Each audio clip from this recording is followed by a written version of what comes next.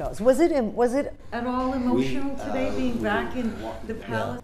We were walking down one of the hallways today where we had been as part of the Jubilee celebrations, just before we went out to see Paddington the bear. So it was a very emotional reunion for a lot of the Commonwealth representatives that were there.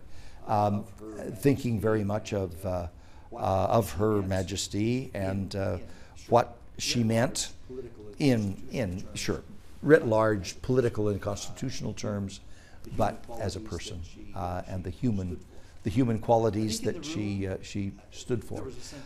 I think in the room there was a sense of history. This hasn't happened for 70 years. Who knows when it will ever happen again?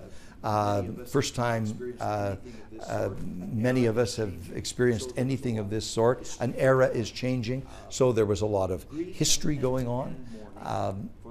Grief and mourning for the loss of a loved one, and I think everybody in that room would call the Queen a loved one, even though not a direct family member.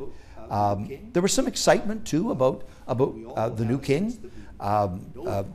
We all have a sense that we know him quite a bit because he has been the heir apparent for a very long time, longest in the history of the world, I'm told.